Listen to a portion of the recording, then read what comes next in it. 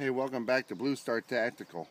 Today we're going to do a gun review on the Sauer Tacops.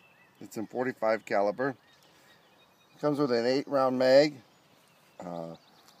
mag funnel on the bottom, front and rear checkering, night sights, a rail, and it looks like a pretty nice gun. This is my buddy's.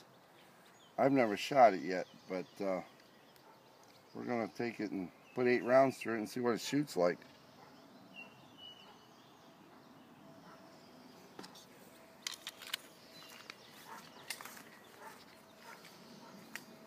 Seven yards.